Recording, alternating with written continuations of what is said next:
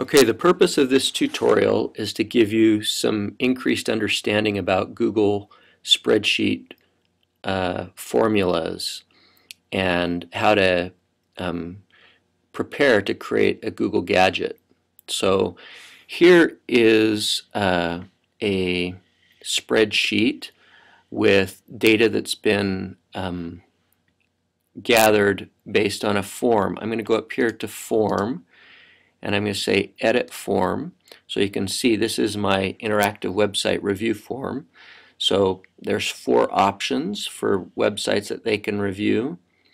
I've got 3 content questions, 3 learner interaction questions, 3 progress tracking questions, and 3 choice category questions. So when reviewers submit that form, it comes in here and gives me another row for each one. So you can see we have an App 1 that's been reviewed, an App 2 that's been reviewed, an interactive website 1 that's been reviewed, and then 2 interactive website 2s that have been reviewed so far. And as people review more, there will be more and more added to this. So I want to collect some summary data on these. So I've created a new sheet down here called Math App Results Sheet. And I have a row for App 1, a row for App 2, and Interactive Website 1 and Interactive Website 2. And then I have my categories across the top: content, learner engagement, progress tracking, and choice category. So in this cell under App 1 content, I want the average score for all the App 1 reviews for content, and so on. So I'm going to explain how the formulas work to actually get that. So I come here and I click on this cell and I see that I have a formula. The equal sign means I'm going to create a formula, and I have average, which means I'm going to take the average of a set of cells. So within the parentheses for average, I just need to indicate what cells I want. So if I go back here to raw data and say, well, what cells is it that I want? Well, I want App 1, and I want all the cells for App 1. So I've got App 1 here. If I had another row of App 1s, I would want those cells too. So I'm going to use a function called filter, which will allow me to get just the cells that I want. So that's what this is, filter. Now if I come down here and oops,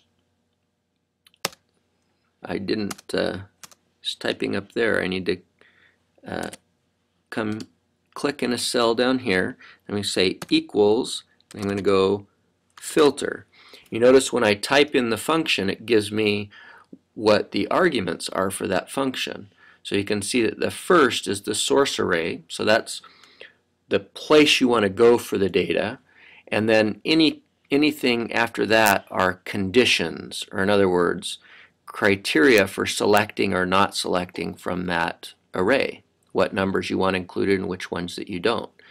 So if we go back and look at the formula that's here, the first thing that we're looking at is the array. What's our base data that we're looking at?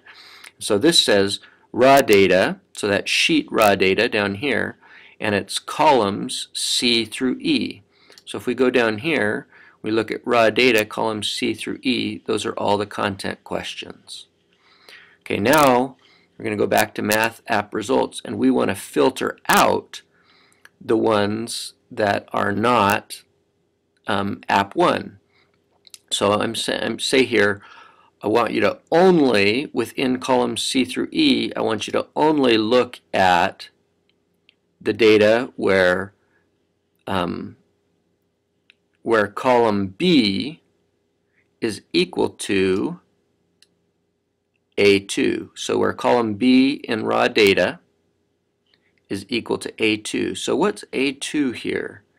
A2 here is App 1. So what it's going to do is it's going to look in column B for any text that's the exact same as App 1. So I'd go back here.